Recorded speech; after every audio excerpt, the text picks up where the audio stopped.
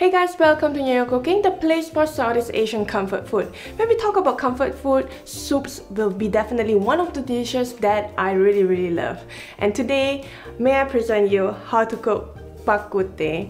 Now, Bak Kut Teh loosely translates to meat bone tea. The meat that it refers to is actually pork, and to how it came about to be called Bak Kut Teh, there are many variations to its story, but I'll tell you all on the website nyonyacooking.com, and that's where we will have the whole recipe. Now, with regards to Bak Kut Teh, there are many variations. We have the Hokkien version, which we will be attempting today. We have also the Teochew version, which is also slightly different and is more popular in Singapore. The Hokkien version is darker in color, it has more herbs in it. It is also very popular in Malaysia. So I'm going to show you how to prepare this, but before I begin, I have to tell you that there is a lot of research that I've already put into coming up with this recipe, because I wanted you to make this wherever you are. There are also some tips and tricks on how to get these herbs if you are not able to hunt them down. So head on to the website to know more. Now let's just begin with blanching the pork, because we want to get rid of the impurities. While waiting for the water to boil, here's what I will be using today. I have pork shoulder, which is also known as pork butt, and here these are some pork bones with some meat stuck to it. You can also use pork ribs and also pork belly, but that's a fattier meat, so it really depends on what you want. I like the meat to be slightly leaner, but still that there are some fats around. Now that the water is boiling, I'm going to add a few slices of ginger,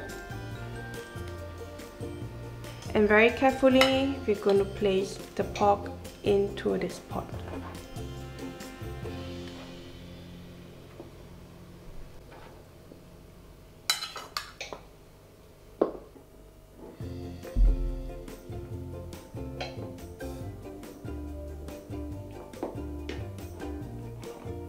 Once the water begins boiling again, that's when we're going to remove the meat from the water and then discard the water.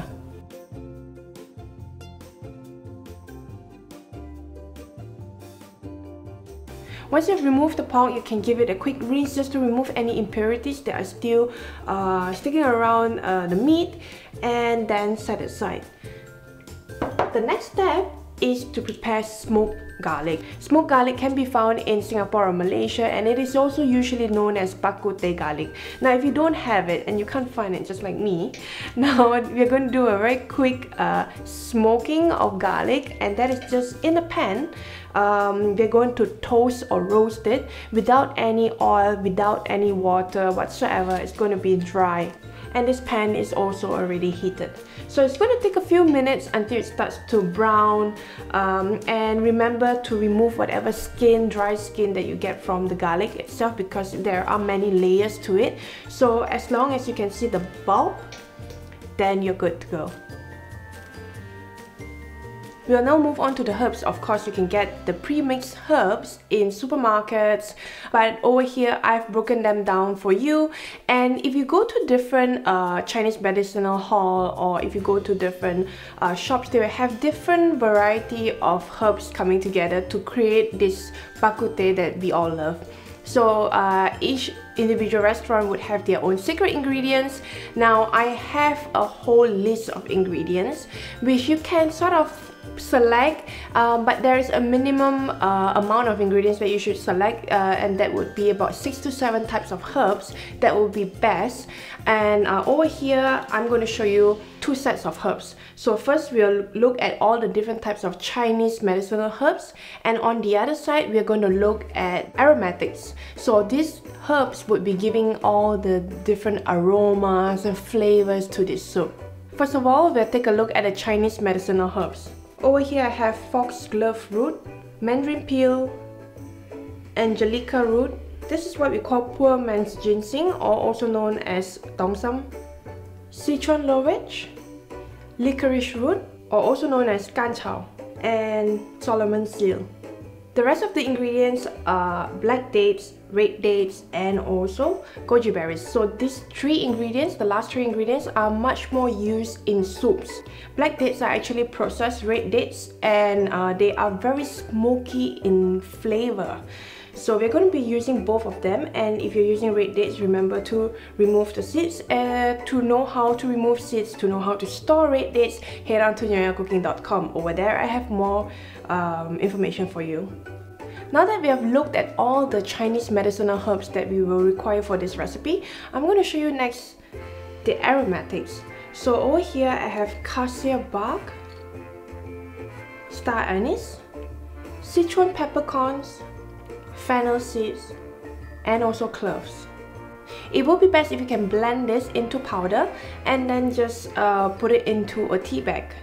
Now if you don't want to do it, you can of course just use it as it is. That is also not an issue. As mentioned, you can use a tea bag, or if you have a herb net, you can store all these herbs and then place it into the pot. Now I do not have any of them in hand, so I'm just going to be a bit more creative. I'm going to use kitchen towels. You need to ensure that the kitchen towels are thick. That means it has to be in good quality, and I'm going to use 2 layers whereby I'm going to place the herbs and then just use a string to tie it, and we're going to place it into the pot.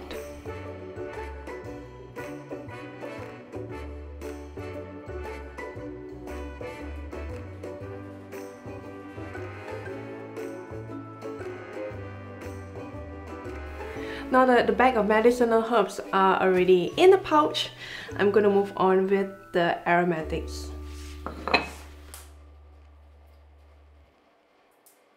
As I mentioned, if you have a tea bag, it will look so much better. I'm just going to cut the tip off. We're done with all the preparation, we can finally cook. Now when it comes to bakute, what you really want is this soft meat that falls off the bone, really delicious and succulent. And then you must have a very flavorful broth. So over here I have a big pot, and this is where we are going to cook our bakute first. With the pork that we had earlier, I'm just going to place it into this pot. Now because we had a few bigger chunks, which were the pork shoulder, I'm just going to cut them into smaller pieces.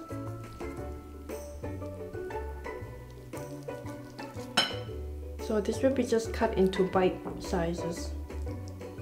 Once the meat is in the pot, we're going to add water. So this is just hot water. I just would like to speed up the cooking process.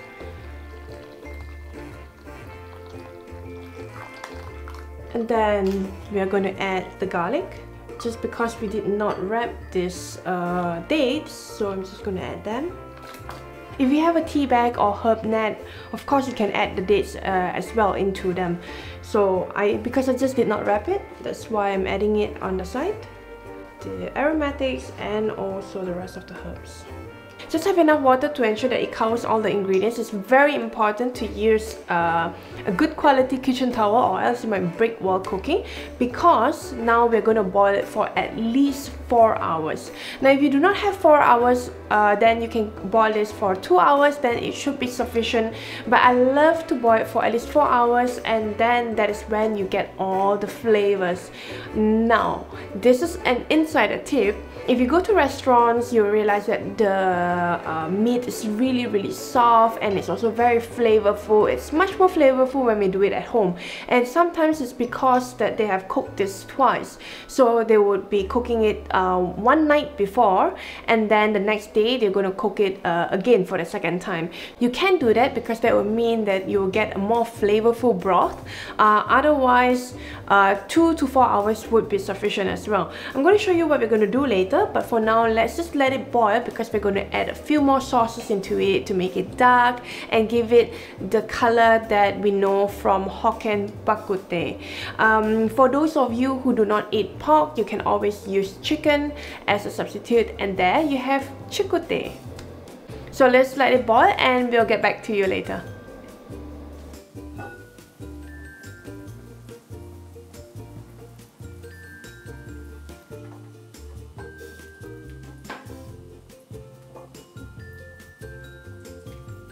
The soup has been boiling for about 30 minutes, and that's when we will add soy sauce, oyster sauce,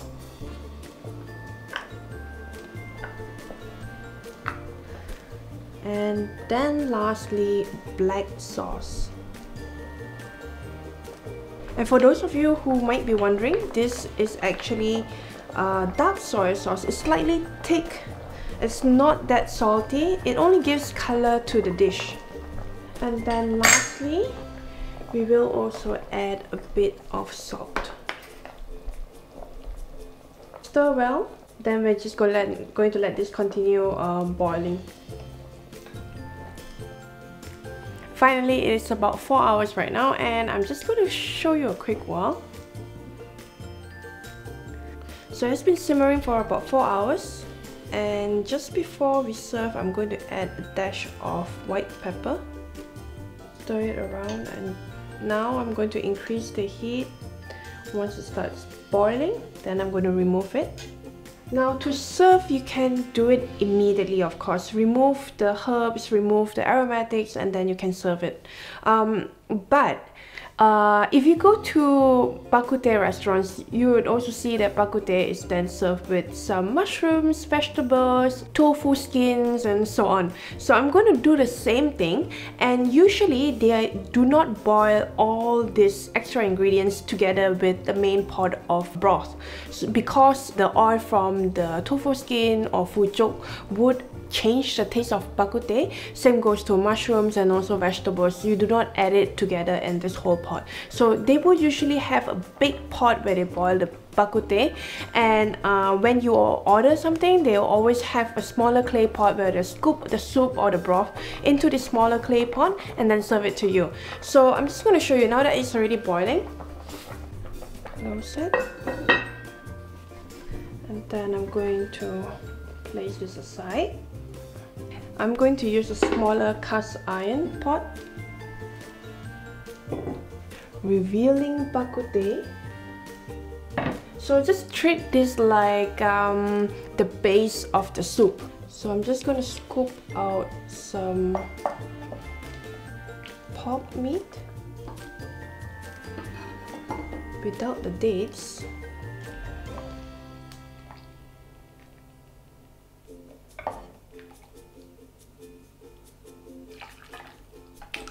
We're going to let this boil again, so I'm going to add fujok or tofu skin,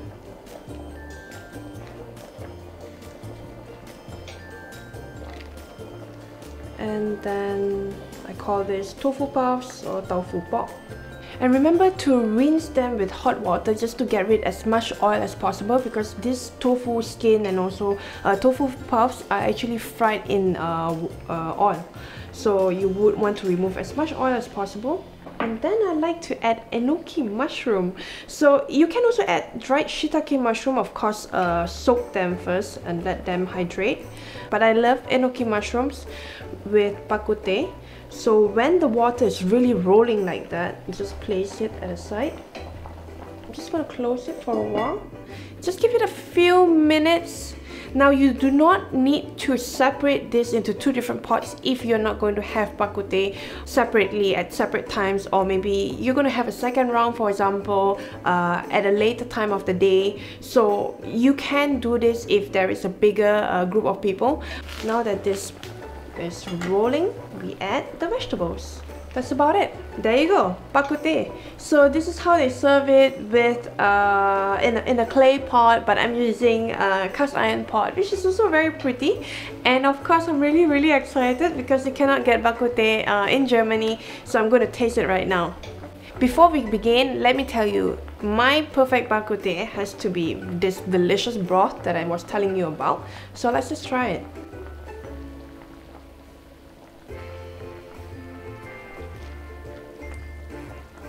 Oh, wow. It's so delicious. I love the soy sauce taste in this soup, but what's most important are all the herbal ingredients that comes together. And I can understand why Malaysians or Singaporeans, we all love Bak Kut Teh, although they may be different. But let's just talk about this particular version, which is the Hokkien version.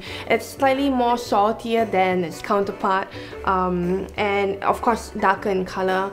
But what I really love is this herbal taste, and although it is a hot piping dish, we eat it even if the weather is really hot out there.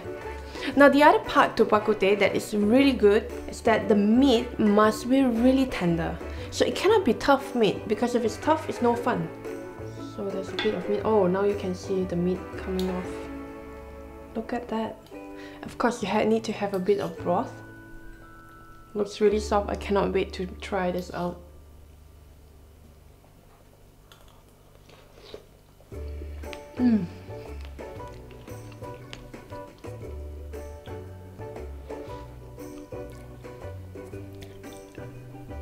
This meat is fantastic. It's so soft, and I really love it. So please do try it out. I know many of you guys requested for it.